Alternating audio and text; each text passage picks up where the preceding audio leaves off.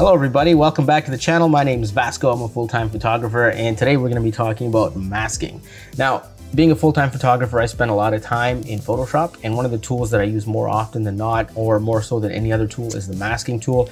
It allows you to non-destructively edit your photo and do all sorts of special effects and different things to the photo. So this tutorial is kind of going to be an introduction to masking for those of you who want to learn about it or you're new to Photoshop. So I'm going to talk about what a mask is, how to set it up, how it works in Photoshop, and then I'm going to show you 4 basic techniques to refine your mask so that you can implement masks in your projects, whatever you happen to be doing. And yeah, that's it. It's going to be a fun little tutorial. So let's roll the intro.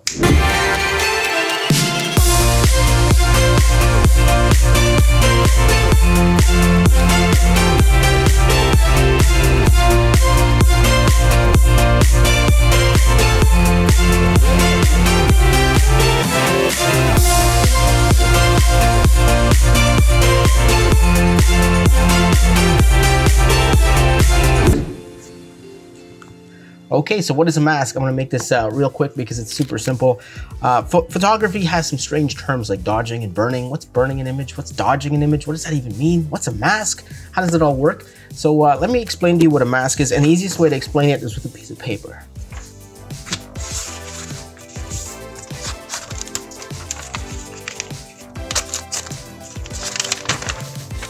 And there you go. This is what a mask in Photoshop is, pretty much. All right, this is why it's called a mask. There's parts of your image you can see, and then there's parts of your image that are masked out that you can't see. Pretty simple, right? And in Photoshop, masking is non-destructive, so you can always bring back the parts that you cut out. So let's pop in Photoshop. I'll show you what that's all about. All right, so here we are, and we have 2 images to play with. I'm going to talk a little bit about masking first, and then I'm going to show you 4 techniques you can use to refine your mask. Select color range, select subject, using brush tools, and using the lasso tool. But first, yeah, let's talk about masking. All right, so here we have a photo of a man dressed in black with a skull makeup on and a top hat, leaning against the white wall, and there's a white floor. And then here we have a textured peachy brown kind of wall, a little stucco, aged stucco. And what we're gonna do is we're gonna put the stucco in behind this person leaning against the wall. That's gonna be project 1. All right, so here we go. What we're going to do first is align the skew of this image so that it makes sense when we cut out the background. All right, so there we go. So we have the background and we have our subject matter. Now, a lot of times when people want to do something like this and they're just starting out in Photoshop, they would hit E and go for the erase tool.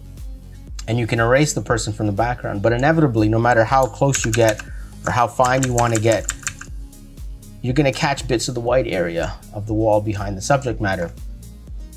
And the thing is, when you're using an erase tool, it's a destructive form of editing. So what that means is when you delete the pixels with the eraser, they're gone for good, period. You can't get them back. That's the problem with using the erase tool. Now, on the other hand, when you mask, it's a non-destructive form of editing. So when you delete those pixels, you can bring them back. And that's what makes masking so amazing. All right, so let's undo this stuff and we'll set up the mask. So masks are pretty simple. All you have to do is click on this icon right here and it creates this. You got a white area here and that's your mask. And now a mask works like this. Anything that's black is cut out. Anything that's white is visible. Now you can think about it as light, right? So anything that's white has a lot of light on it, it's perfectly visible. Anything that's black has no light on it, it's dark, you can't see it. Now with masks too, there's also shades of gray involved as well. So the darker the tone of gray, the less transparent it is. So let me show you right now. We want the black brush, not the white brush. So black means it's invisible, you can't see it, right? So there we go, we just painted in black, we cut it out. Now, if we switch the brush to white, we can bring all that back. We can bring all those pixels back. So that's really cool, right? Now let's pick like a gray. There's a medium gray. So you can see it partially cuts out the image. Now if we make that gray a little darker, it's gonna cut out the image a little more to the point where it becomes black. And when it's black, it's completely cut out. So that's basically what a mask is. You're basically using different shades from white to black to create different levels of transparency, which you can bring back if you make a mistake. So that's basically what a mask is in a nutshell. Super simple, super easy. So now let's apply that technique and cut out this person from the background and replace that background with a textured fresco wall. All right, so the first tool I'm going to show you is called Select Subject. So what you want to do is click on your background layer and just go to Select and hit Subject.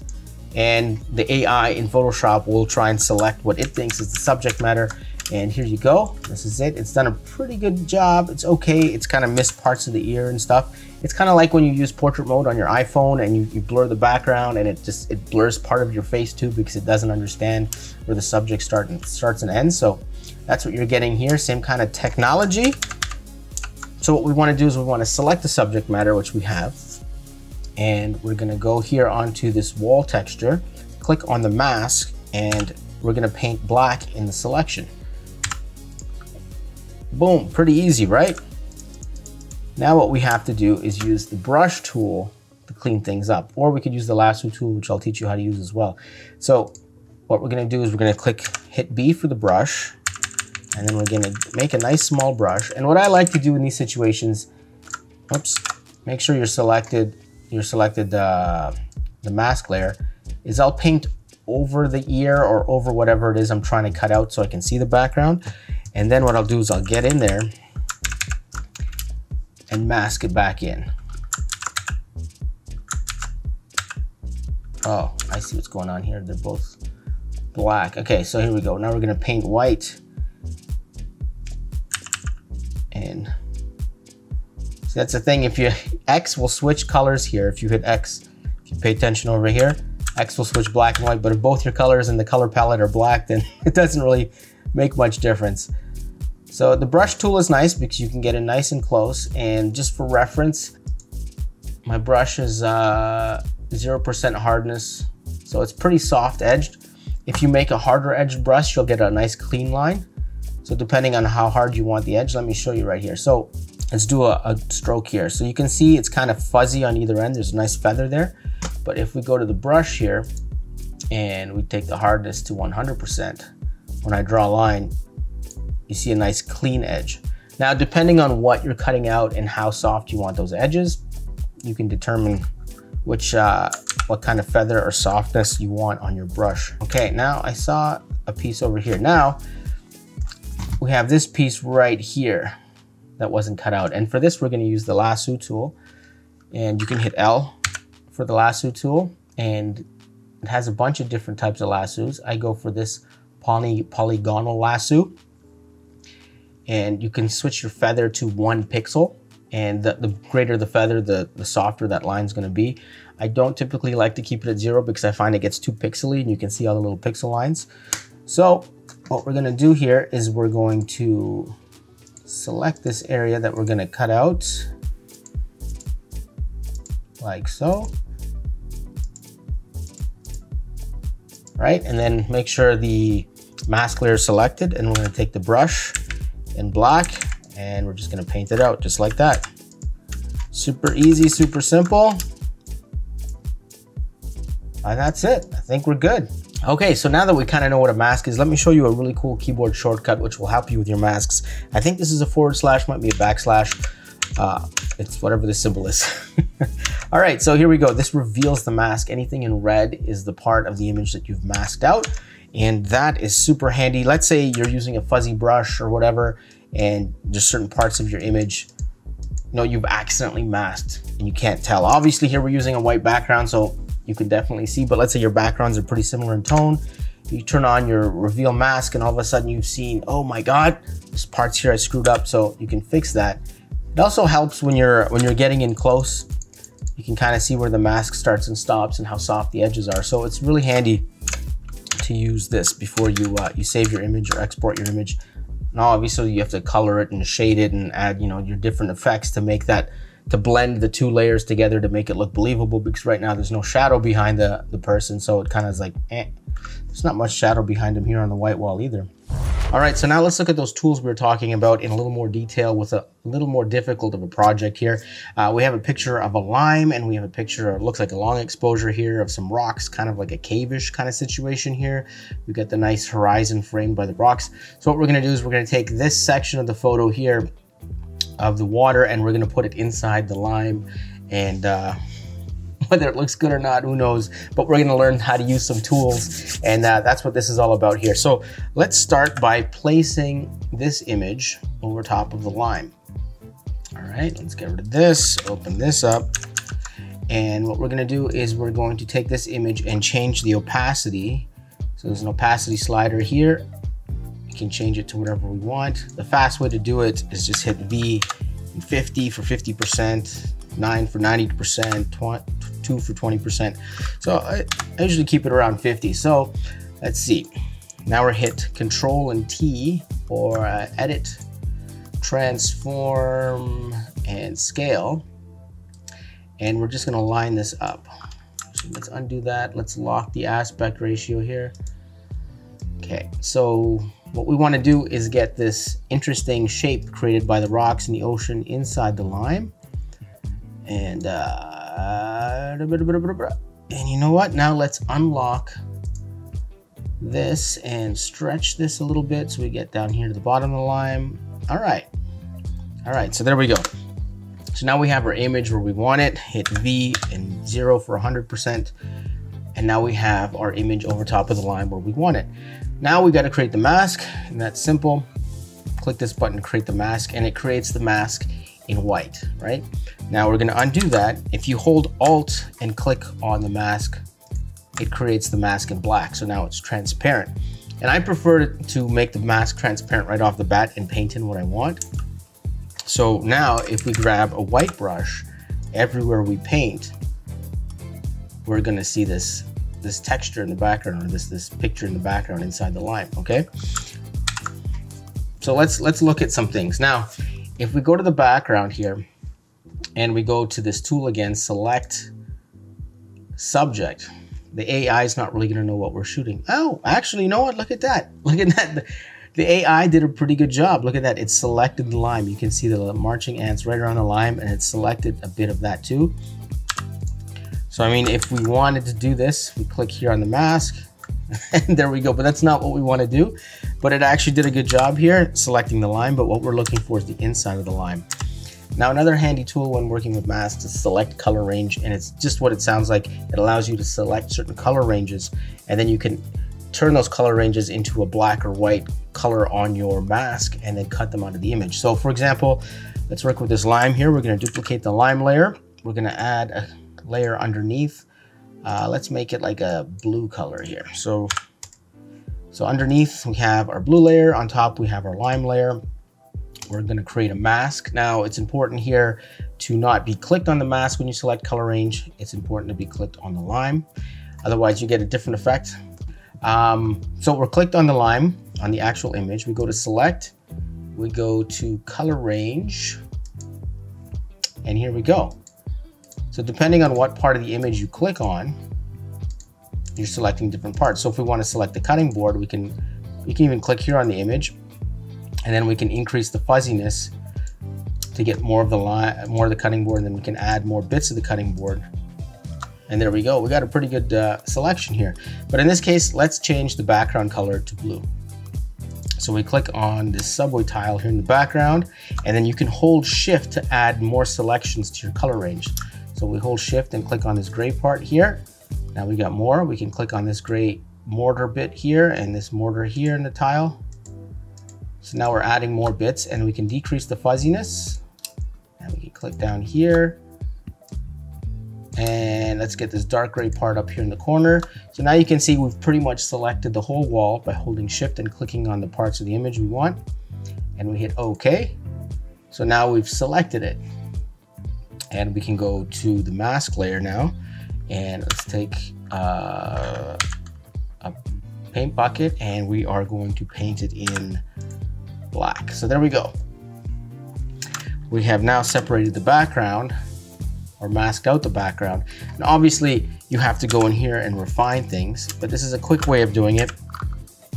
And then what you would do here is make sure you clicked on the mask layer, change your brush to white, and see how this lime kind of fades. It's got like a fuzzy edge.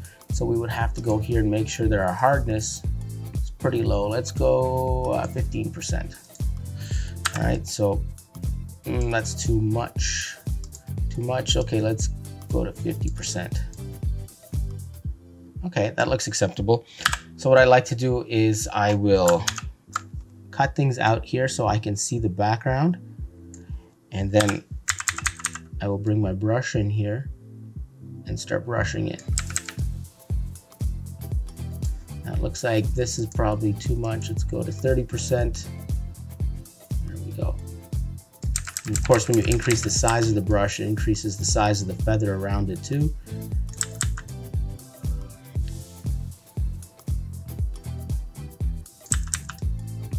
So, I mean, if you spend more time on it and get in there with all the brushes and get it nice and close and do the details and things, you can definitely make it work.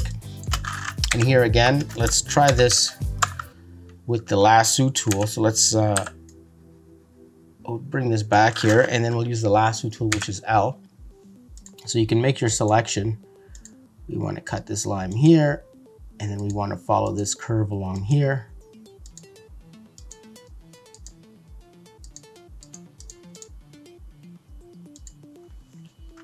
Once you have your selection, you can paint everything in with the black brush, and there's your edge. And then what you can do is you can bring the brush back into play here and just bring it in and feather in that edge a little bit, because obviously with the depth of field, the front of the line's in focus and it falls out of focus as it goes further back.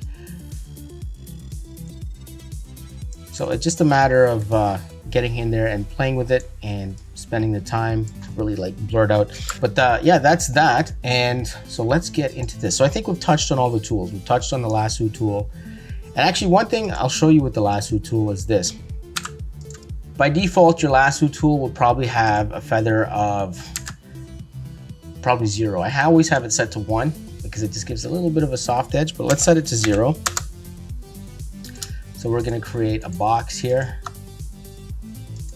and make sure our brush is black, color's black. So there we go, there's a lasso tool with a feather of 0. So you can see it's got a pretty hard edge all around. And now we'll go to the lasso tool, we're gonna change this to 1 pixel, and we're gonna draw another box here. Fill that in. And you can see the edge is just a little softer. So when you're editing photos and you're trying to blend things a little bit, the softer edge really helps. And now, to show you another example, let's change it to 50 pixel feather. And I'm gonna draw another box, which won't look like a box at all when it's done. There we go. And there we go, there's a 50 pixel feather right there. So depending on what you're trying to do and how soft you want the edge, you can change the feather on the lasso tool, and it gives you a lot of versatility. And this is again the polygonal lasso tool. The other one is the lasso tool, which allows you to freehand draw. So we just freehand drew that. We can fill it in, and same thing applies.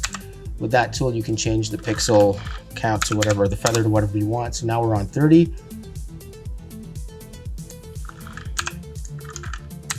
And there we go. Okay, so now let's work on this lime edit. So what we're gonna do is we're gonna turn on this background layer here, the nice beach scene, and we're gonna drop that below the lime on the layer list. And then we're gonna go to this picture of the lime. We're gonna click here to create our mask. And now we're gonna zoom in a little bit, and we're going to figure out what kind of brush we want. Because what we have to do is, if we look around the outside here of the lime, we have to figure out how soft it is. Now this seems like it was shot with a pretty bad camera. It looks like it was front focused. You can see the focus plane here on the cutting board, and the lime isn't really in focus. So yeah, we'll see. These images were all downloaded from, I'm gonna put the link down here. I don't remember the name, Pexel something. They're free stock photos that you can use for this kind of stuff. So that's pretty cool if you wanna go check them out. I'll put links to all these images down below in the description, so you can go download them yourself and try this out if you want. Okay, so what we wanna do is figure out how soft or hard we want the brush edges. So let's start at 50% here. And we are gonna click on the mask, and we are gonna paint the edge. And it looks like it's a little bit too hard here. Okay, so undo that and that, and let's lower the hardness, let's say 20%. 20% looks a touch too soft, So let's dial it in at, let's say 25. Okay, 25 is, you know what? I don't like it. I'm gonna go right for 30. 25 seems just a little too soft again. Okay, yeah, that's a good one. So what we're gonna do is we're gonna paint in where we want the mask. And again, if we hit the backspace button, we can reveal where our mask is so we can see it.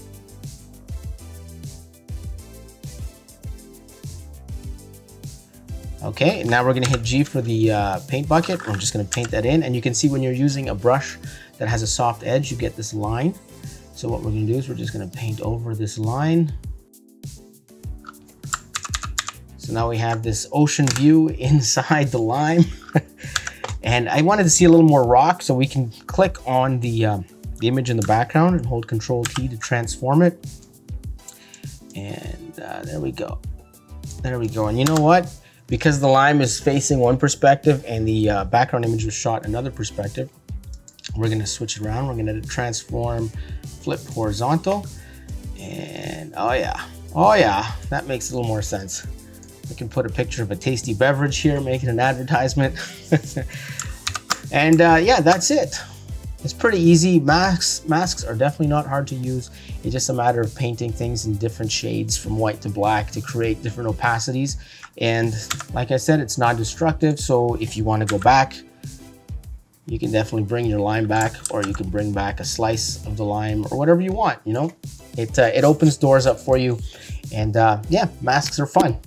All right, and that concludes our tutorial on masking. Hopefully you found that information useful. If you're into Photoshop tutorials, Premiere Pro tutorials, photography tutorials, videography tutorials, that kind of thing, subscribe to the channel. I got a lot more of that kind of stuff coming up. My name is Vasco. I'm a full-time content creator. And yeah, thumbs up. If you have any questions, leave them down in the comments below. Peace out. I will see you guys in the next video.